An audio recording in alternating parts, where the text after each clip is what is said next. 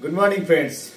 Today we'll discuss about a patient who presented in our neuroclinic OPD yesterday. She was a 11-year-old girl who presented with the multiple episodes of staring episodes and the behavioral arrest since 3 to 4 years. So we examined the patient, but we didn't get any significant finding. So we made a differential diagnosis of the absent seizure. It may be just a focal seizure with impaired awareness, or it may be just a other paroxysmal, non-seizure paroxysmal event. So we requested her to undergo the EEG analysis, and we did her EEG analysis. Okay, so in this EEG, you can see here.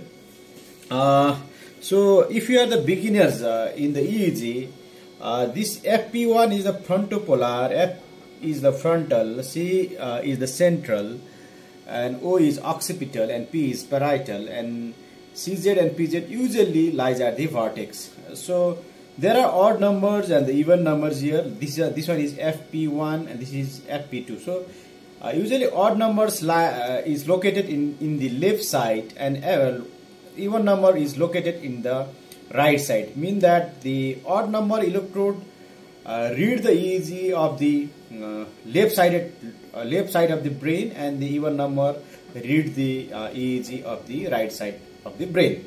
Okay, so if when we do the EEG, you can see like some of the you can see in the frontopolar region in the left as well as the right. So there is a movement. This may be just a rubbing movement of the eyes, and so you can see the prominent alpha wave, especially in the occipital region. These are the prominent alpha wave, which is the best side to see the alpha wave.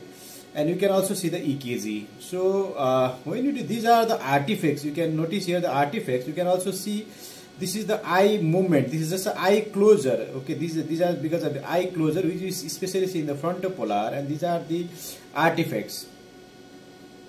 So you can see here. So when you are doing EEG, so there is staring episodes even in the patient.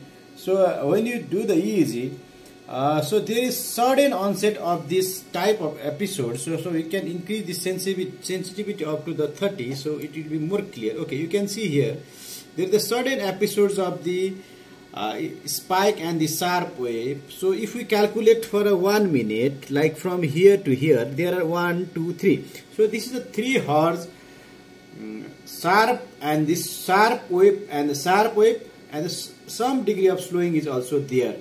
So if you can see there the 3 Hz sharp and the spike wave, that is the classical for the absence seizure, and there is also the sudden offset. As such, there is not much slowing after the this episode of the seizure. So we discuss about the EEG finding of the absence seizure. So this absence seizure is more common in the children, but it is of different type. It may be the child absent epilepsy, or juvenile absent epilepsy, or absence epilepsy associated with the myoclonus. This child associated absence epilepsy is more common in between age 4 to 10, and it peaks in around 5 to 7 years. Whereas juvenile onset usually occurs in between 10 to 15 years.